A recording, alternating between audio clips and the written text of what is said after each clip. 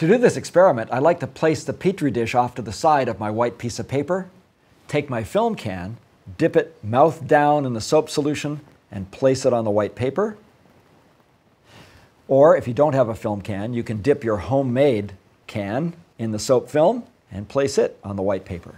Now notice what happens. You'll slowly see horizontal bands of color begin to appear. Redishes and bluishes and yellows.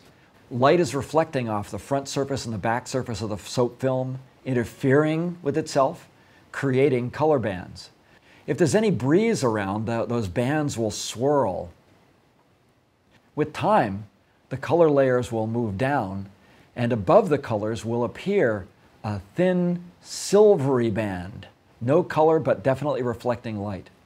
And above that, there'll be a completely transparent layer. All the colors and bands that you see are the result of light bouncing off the front of the soap film and off the back of the soap film. And the two reflected bits of light interfere, creating the colors and the bands.